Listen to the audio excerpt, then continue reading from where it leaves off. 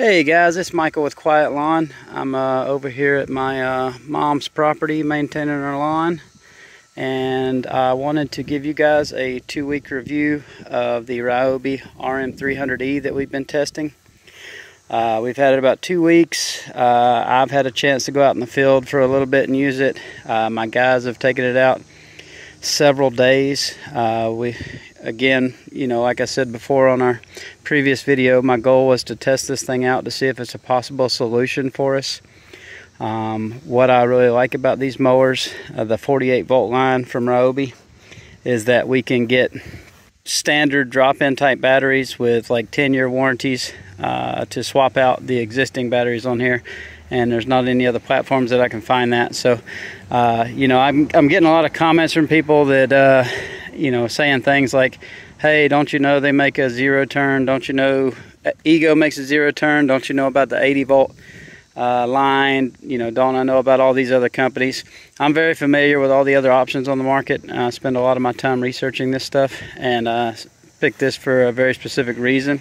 You could also do the same thing I'm doing with the 38-inch riding mower, which is the same as this, except a little bit wider.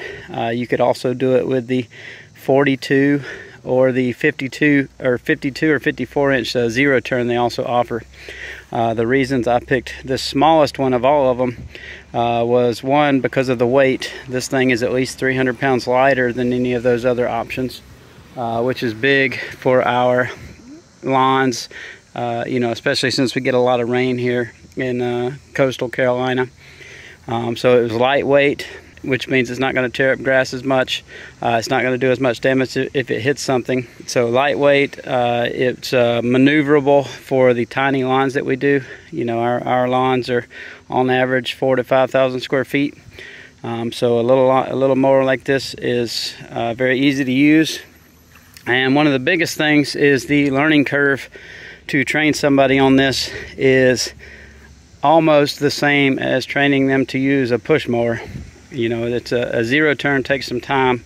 They're sensitive. You got to be careful. The controls can be pretty touchy, especially with electric equipment. So, instead of having the guys take a month or two to get comfortable in a zero turn, where they're hitting stuff or having issues like that, I can throw somebody on this and they can be up to speed within an hour.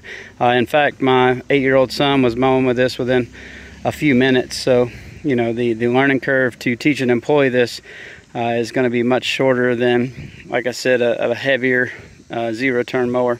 But after 2 weeks, we are very happy with this thing. It's performed very well. I wasn't expecting much run time with the lead-acid batteries that are in it, but I was surprised to find out that most days the battery was more than enough to get through the day, even without depleting the batteries below half.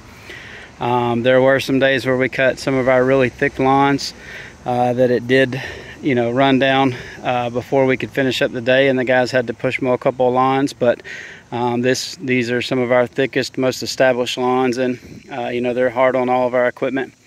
But I was pleasantly surprised on how it did.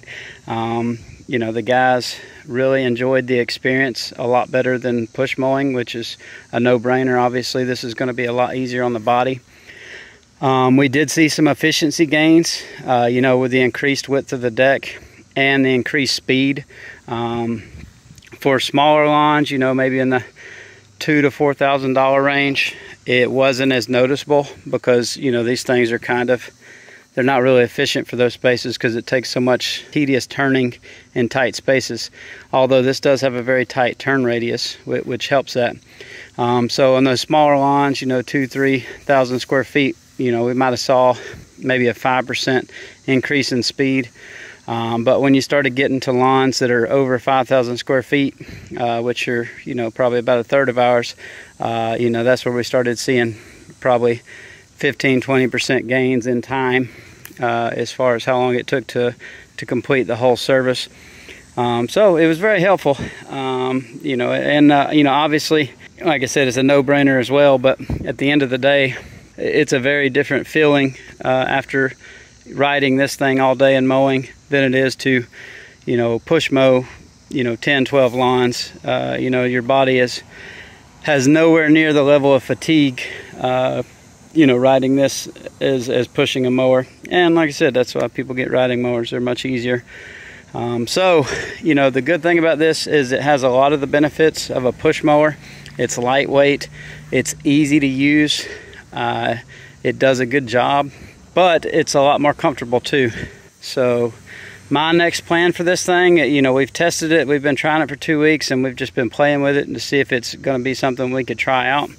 I've decided that it is, and we're going to go ahead and swap the batteries for this thing with some LiPo 4 batteries that we're going to get from one of the most reputable companies that makes those batteries, and they're working on something right now with us, and you know, as soon as that comes to fruition, I'll be sharing that information. But they've also been looking into this line and other mowers, and they see an opportunity for that, you know, make batteries for these different platforms that we're looking at, because I think that's what needs to happen for this industry.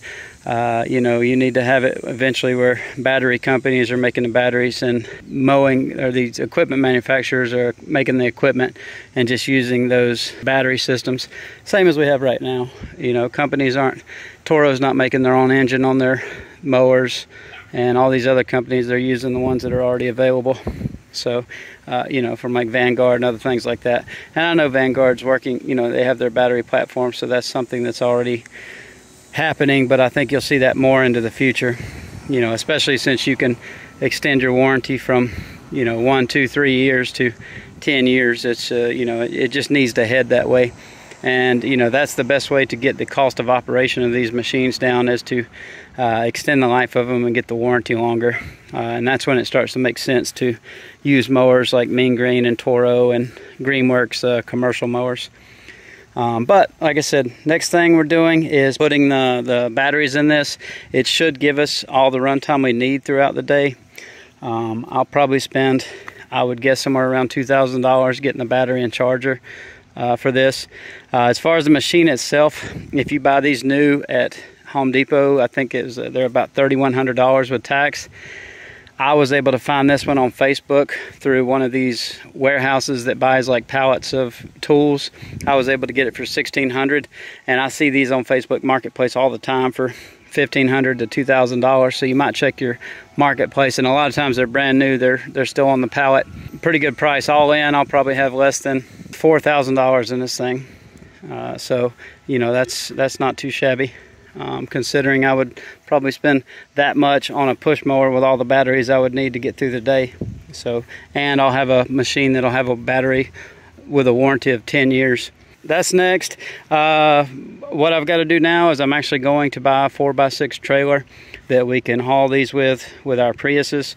I'm going to go to Lowe's and just get one of their 4x6 trailers and see how that holds up. I want to keep it very light and very maneuverable. Obviously I'm adding complexity to pulling a trailer. You know, that's another skill for an employee to learn, but you know, I'm trying to find that balance between profitability, ease of use, and you know, just making it a better experience for our team. But please leave any comments you have below. Like I said, this thing's doing really well so far. I don't have any major concerns. You know, the only question will be with this machine is longevity. You know, what's going to wear out, how long will these last, you know, what's going to break.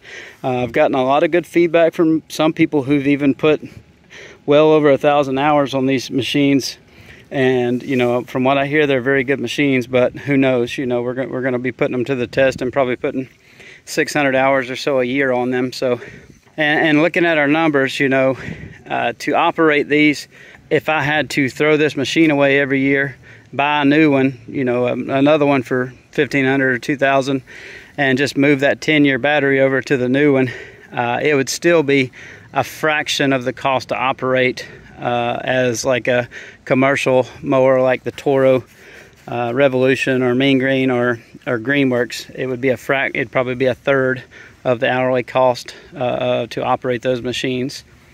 But like I said, you know, if those machines had long warranties, you know, several thousand hours or charge cycles or whatever, if they had 5+ year warranties, that would greatly drive down the cost of those. But unfortunately they don't right now. So, you know, we're having to get creative and find machines that we can use to fit our needs that will, you know, that we'll be able to run a profitable business with.